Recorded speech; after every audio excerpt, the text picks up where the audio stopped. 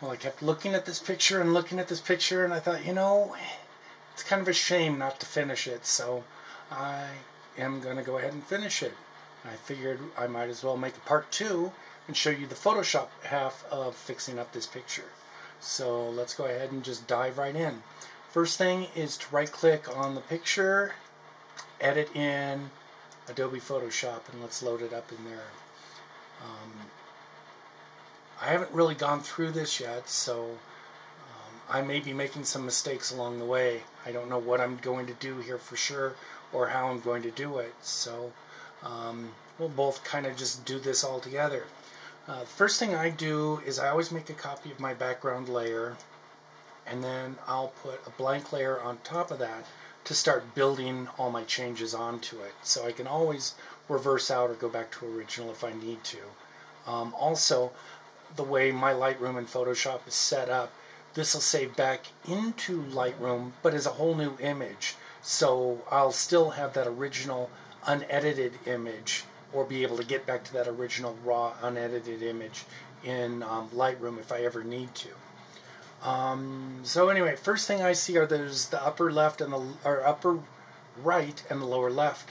The problems with those when I straighten this line. Let's double check and make sure that this line is straight. Here's a kind of cool way to do it. You take, where is it? The ruler tool.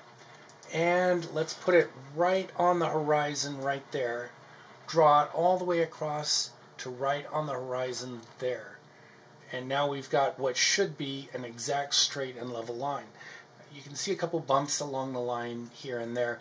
That means it's not exactly level. So just go to Image, Rotate, and then go to Arbitrary, and it will magically figure out whatever the angle of that line is, put that in there, and rotate your image. So now I know that that horizon now is exactly 100% exactly level. I can never do that in camera. I always have to do it in post. Anyway, maybe, you know what, for now, let's just leave that because I don't want to, you know, fill all that in. We'll just crop into it anyway. So there we are. We've got that. The first thing, the most obvious thing I need to fix on this is to remove the board that Clara is standing on. So let's go in there. And you know what? I think our best bet is going to be to just, what's this little bad boy called? Clone stamp tool? Yeah, just clone stamp that thing out. I would try and save this, but the pattern on that board looks different than the pattern on the water, so I'm just going to take that completely out. I'm going to use the polygonal lasso tool to put a safe area around the point shoe so that I don't go into that. So I'll just go outside and around. Make sure I get the whole board in there because I want to take the whole board out. Double click and that'll close the loop, and here I go. So grab this, we'll go way over here to the right, hit the Alt key and use that as our sample area, and then I'll bring that in here. Color's a little bit off, so I'm going to Control Z out of that, and let's try here, see how that looks in there. Yeah, I don't like that color either. It's a little darker. Let's try right here.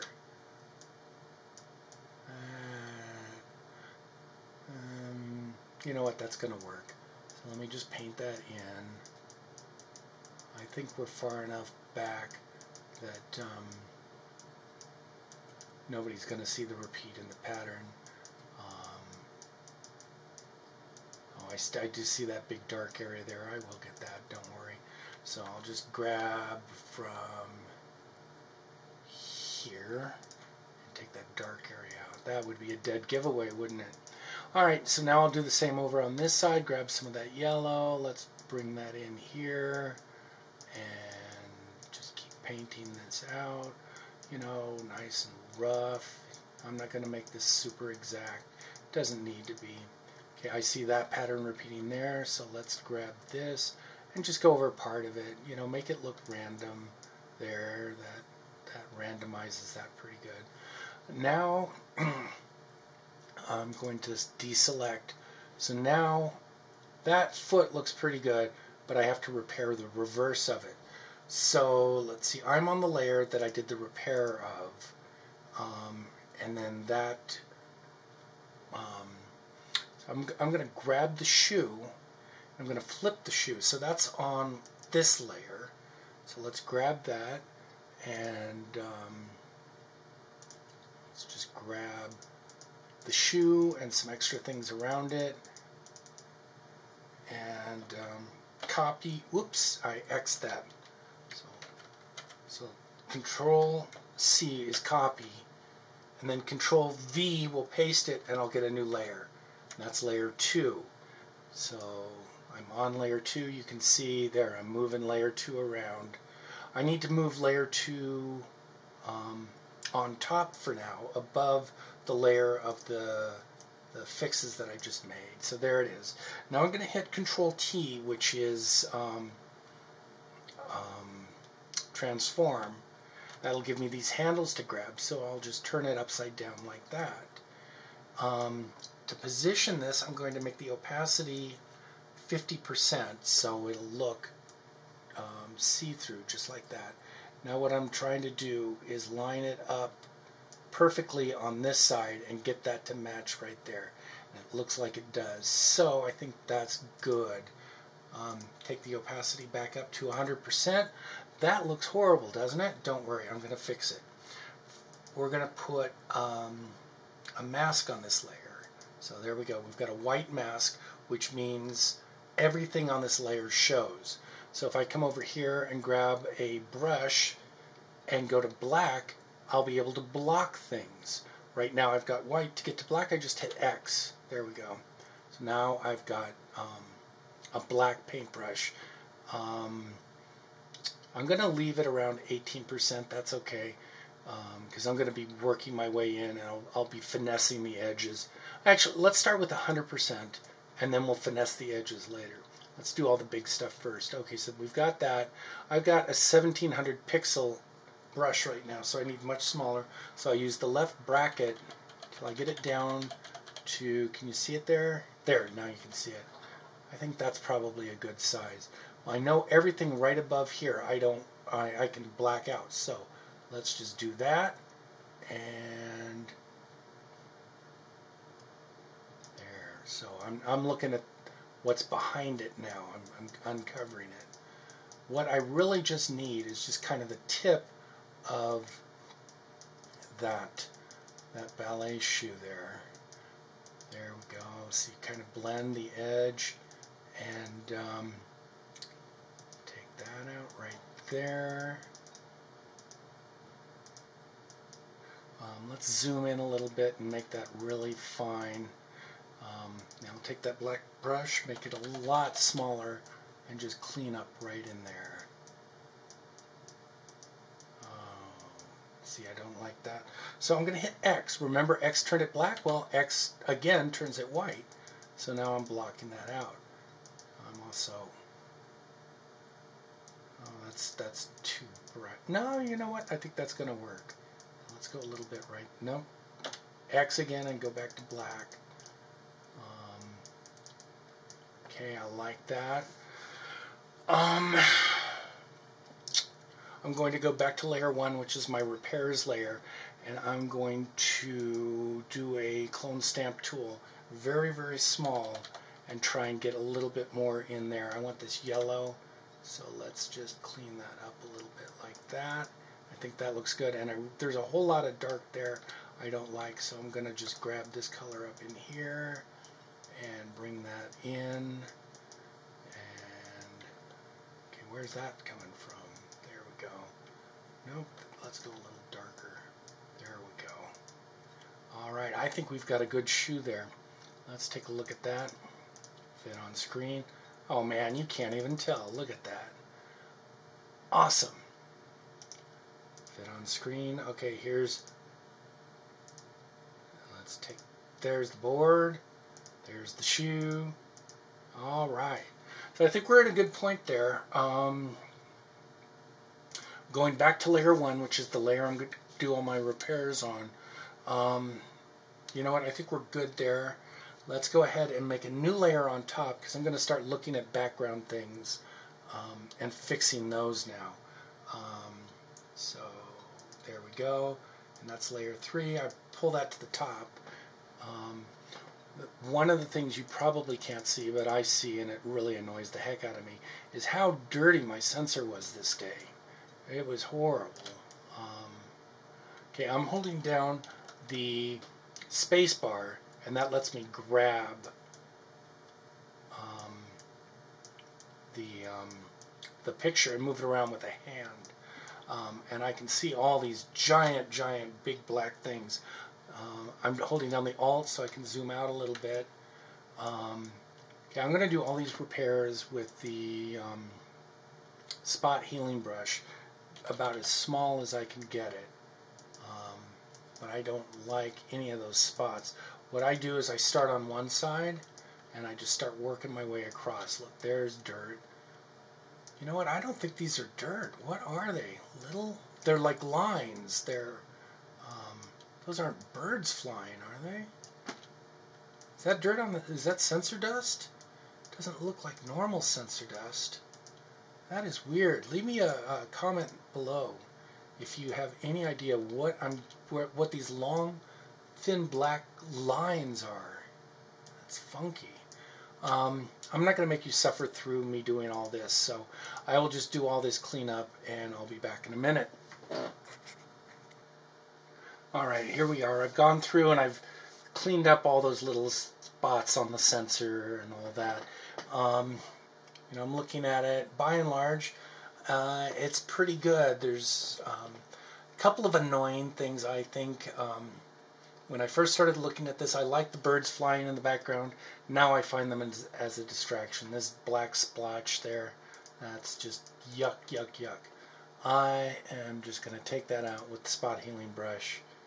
Where are you, spot healing brush? Go away, little bird. There he goes. Bye-bye.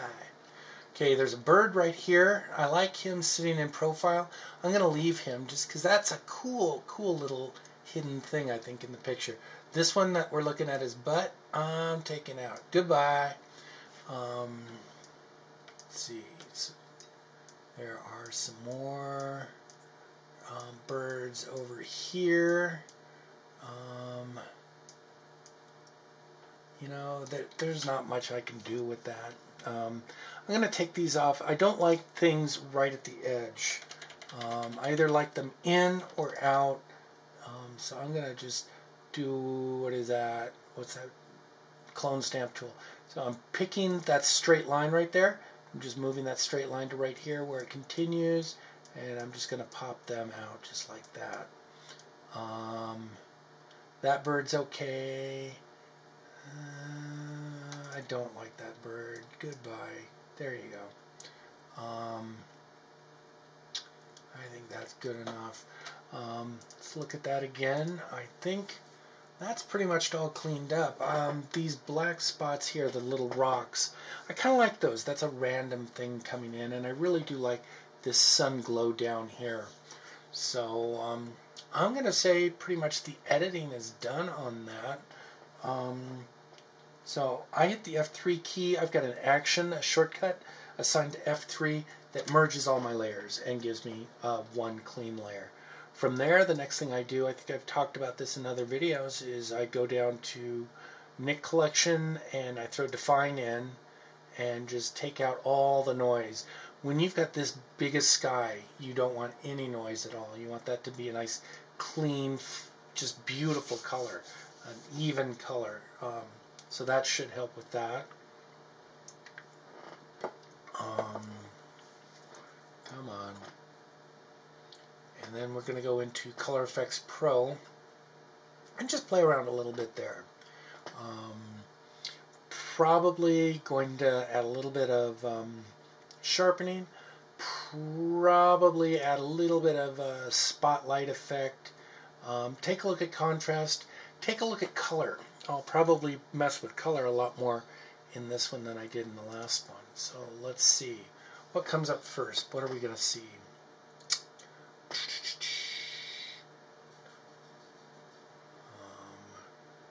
Sorry, I thought I had a fast computer. I guess I don't.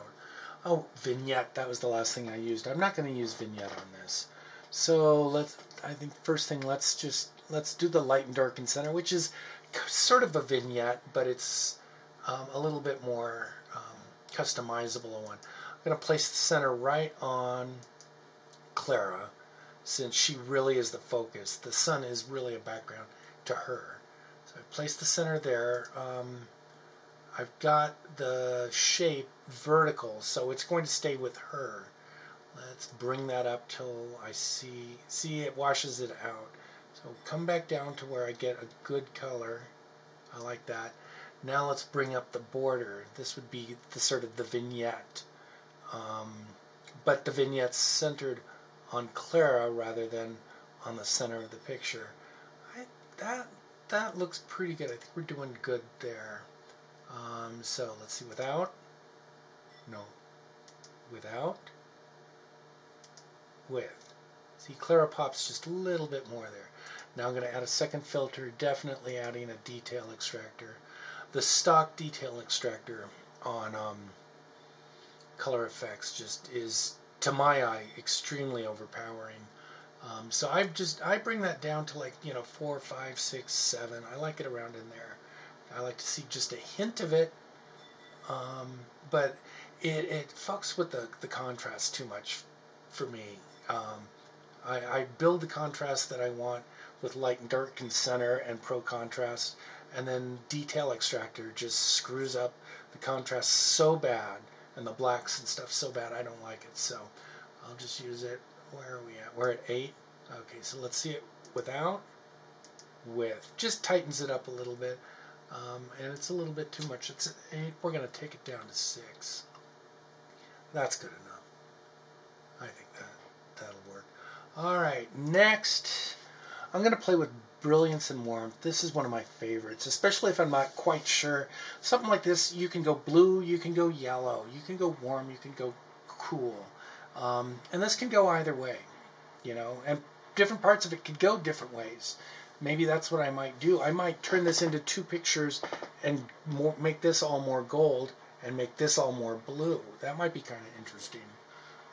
But for now, I'm just going to play, and let's see what it looks like when we go cooler. Where does our blues go? Come on, show me something. It looks pathetic and anemic, doesn't it? Let's add some there. Ooh, look at that. That's a little bit more yellows. I like that. I like that a lot.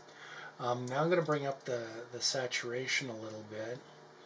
This is where the colors just bingo. Look at that. That's exactly where I want to be. Look at those striations and look at that in the sky. This one's turning out really good. I'm really happy with this. Okay, so let's go to Pro Contrast. Typically I don't mess with correct color cast, but when I'm really playing with color like this, sometimes it's fun to just to see what it does. Doesn't mean I have to keep it. I think the color chroma is too much there, so actually maybe just a hint more. Yeah, look at that, just a little bit more saturation. That looks pretty good. Let's see what the these are, that just kills that, doesn't it? It just, see, maybe bring it down a little bit. I'm liking what that's doing to the clouds back here. It really pulled the clouds out a little bit. Dynamic contrast I do last. That, I don't even know what it means or what it does, but I do like it. I'm liking that a lot. Alright, so let's see. Here's turning off light and dark and center. See, she just disappears. She looks burnt in that. She needs to be a little brighter. That makes her pop a little bit more. Detail extractor is going to be real subtle, especially on YouTube, with its, 300 million, whatever, stream rate. Brilliance and warmth. This is where we added that gold. I'm probably going to back that off just a teeny bit now. I always do that. I go to where I like it, then I come back in and I bring it back down a little bit, because usually where I like it is just a little too much. And then the contrast, it just gives us a little bit more light versus dark. I think that works really, really well. So there's where we were before Nick, which wasn't a bad picture at all, really. I mean, I'd take it. I think that was a great picture. But we put this on it, and that's, you know, it's what Disney calls plussing. It's that final little bit, that little kiss, that little mwah, that just pops it over the edge. Again, like I said, there's the final. Let's see, we went from that to that, that to that, that to that. She's got great separation now between her and the background, I think. Let's see, what was this shot at? It was 35 millimeter at f16, so pretty decent depth of field. ISO 64, 1/200th of a second, so that was probably pushing. No, this one does high-speed sync, so that wouldn't have been pushing the flash. But you know, anytime you're doing ballerinas, you gotta be 200 and above. You don't want to blur their movements at all. Clara was doing a pose that she could hold fairly well, but even still, you want crispness. You want those fingers to be well defined, like they are there. So anyway, okay. So my final trick is I hit the opacity on this, and I usually bring it down just a teeny bit because, like I said, I'm a little bit over the top usually. So 75%-ish, that's usually where I'm at. Bring in the crop. Oh, I was doing a 1-to-1 square before. Just go back to open crop. And let's see where I think that looks good on the top and the left. Let's see, I want her whole reflection in the right. I like, that I think looks pretty good. Alright, let's look at that and see how that looks. I think we've got a nice one. Alright, so let's save that. And that goes back into Lightroom. And like I said, it'll be a new image there. See there? Here's where we started. Here's where we are coming back out of Facebook, and you know what? I think that's a good one. I'm not going to make any more changes to that, I don't think. That one, really, really happy with that. So, Sabra, thank you very much for making me get off my butt and do some work. I found a new picture I didn't know I had. If anyone has any questions or anything about this, please let me know. I will read any questions and comments. Oh look, the human light stand. You know what, it is just such a joy to work with these ballerinas. They are so much fun. Clara, just one of my all-time favorites too. So anyway, that's it. If you have any questions, please let me know. I will do my best to answer them. Have a great day.